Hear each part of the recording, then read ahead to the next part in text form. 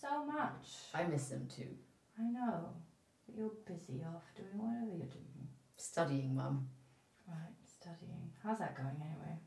It's going really well, actually. Right. I mean, advanced accounting, I'm still struggling with that, okay? But the rest of my grades are good. Like, really good. I'm pretty sure I can graduate with an honours. I've just got to work harder, smarter. Oh, come on, Deepa. There's no need to stress so much. You're smart. Plus, you're pretty. That's enough. Maybe lose a bit of weight. Then you'll have a better chance. Chance at what? You know, chance for a good man to marry you. What's that got to do with anything?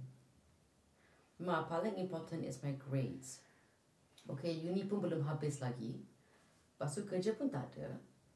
Buat apa nak fikir tentang suami? I have to focus on myself dulu. Then I can think about future I dengan lelaki. Okay? Why did you bring that up anyway? I thought you liked Richard. Of course I like Richard. He's so handsome. He's got a lot of money. You're smart choosing a white man. Why is that why you think I'm with him? Ma, I tak pilih orang ni sebab dia mat saleh. Okay, dia ni memang baik tau. Hati dia ikhlas, lepas tu dia gentle. Plus he doesn't pressure me to do things I don't want to do. Such as? Well, you know, like... did you do it? This is why you need marriage, Diba. You need to protect your modesty. Oh, Ma, sex would make me an indecent person. Okay, I work really, really hard and I do my best not to hurt anyone along the way, which is a more honest way to get to God's good side than not having sex outside of marriage, in my opinion. Look, that's not even what I meant.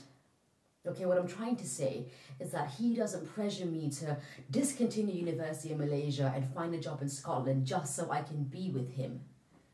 He doesn't tell me what to do or expect me to follow his lead because he acknowledges that I take my own lead.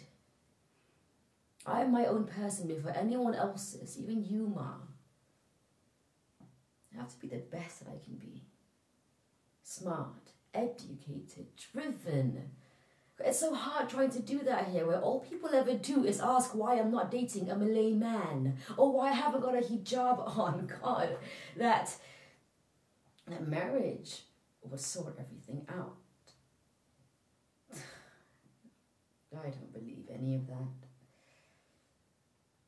I believe that you have given me everything that you could possibly give, every tool that I would ever need to become an accomplished woman. And I'm not going to put that to waste.